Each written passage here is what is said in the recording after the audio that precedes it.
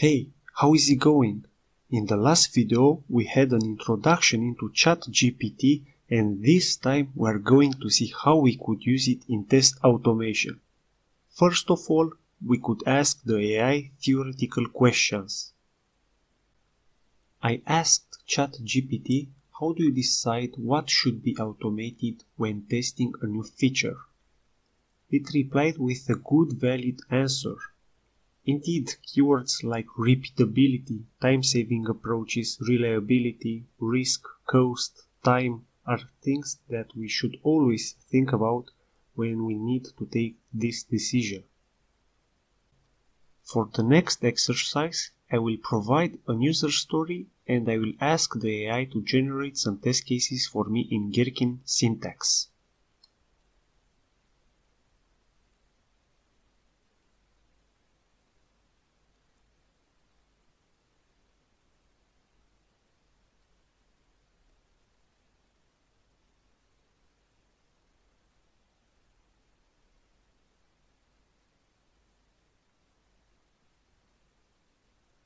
So the first scenario is a positive scenario regarding successful registration. Then it continues with some negative scenarios regarding an already registered email, invalid email, unmatching passwords, empty fields, so on and so forth.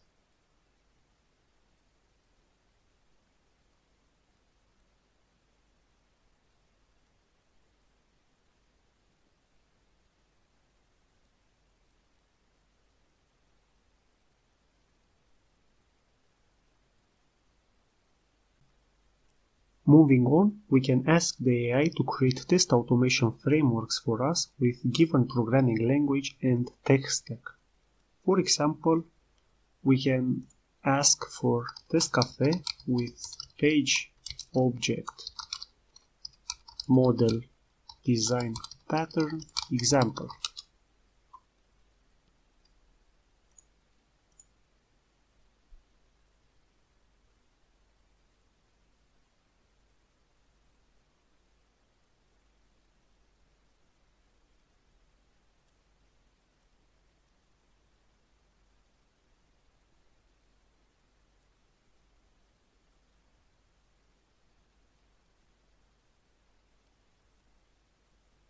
It's starting with the definition of the page object model, and it continues with a code example.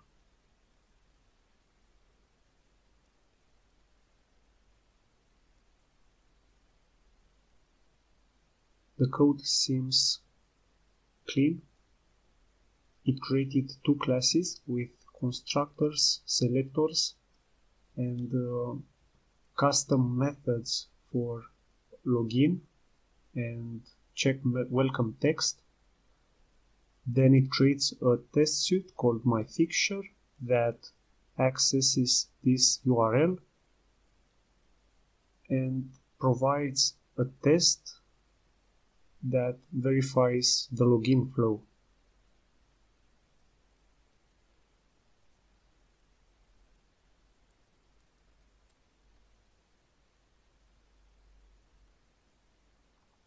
And it also explains the above code example, which is really nice.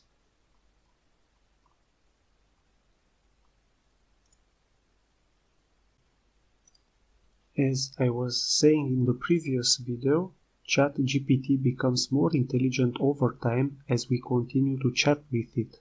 Hence, I will give it a message for the above code example to generate an async logout method as well.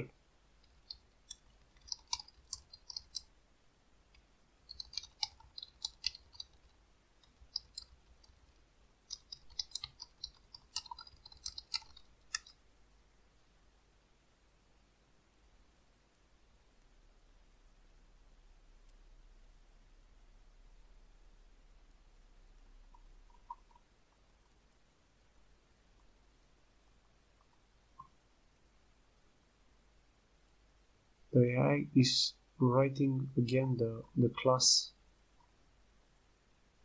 of the home page, and this time it added the async logout method, as you can see.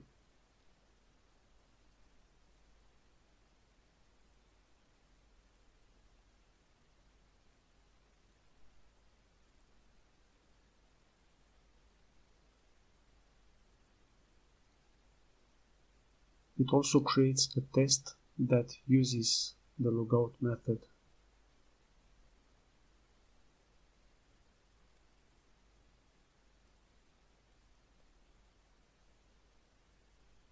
It's crazy, isn't it? Amazing. For the next example, let's consider having 3 API endpoints and we would like to use K6 for performance testing. I will ask the AI to provide example.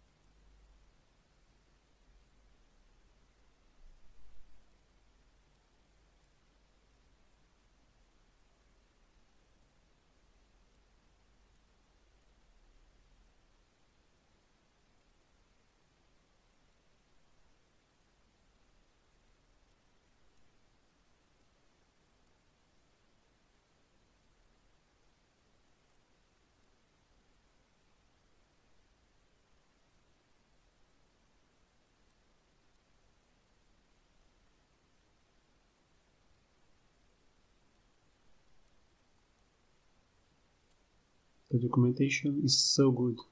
It created a file using K6 with 3 endpoints, defining the virtual users, the duration, the requests, and the asserts for the response status code.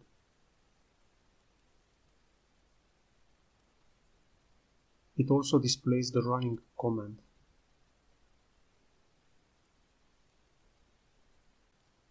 For the next exercise, I will ask the AI to create an API automation framework using Java, RestAssured, and Maven.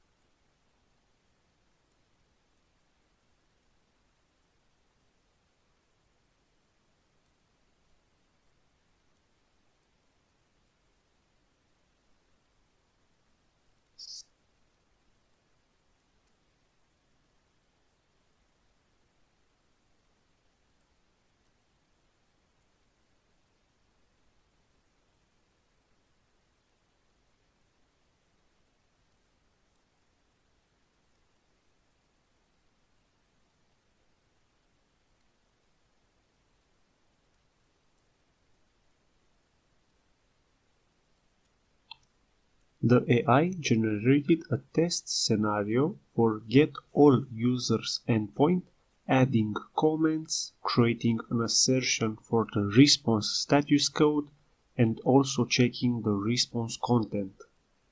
It suggests the most common test runners in Java that are TestNG and JUnit. It also describes the entire scenario in simple terms. Considering this response, I want the AI to generate the code for this test post users method as well. Let's see what happens.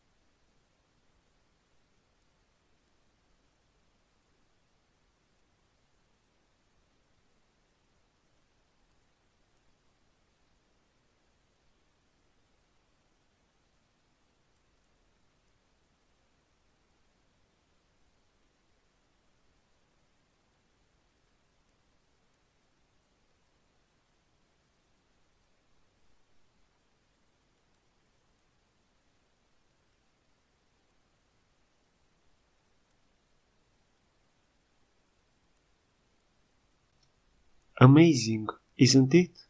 Based on the initial response, it created a new test scenario for the post endpoint, and it also described each and every step.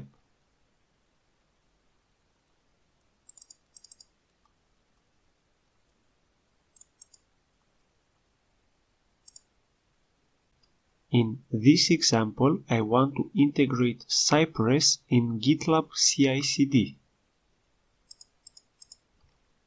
I will ask the AI for the config file.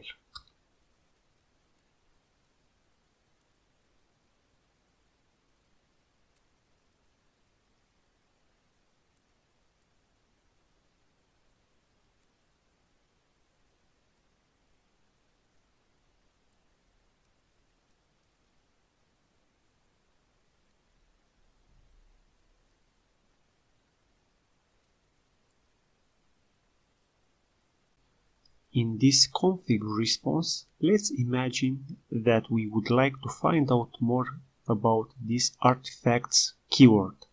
I will ask the AI about it.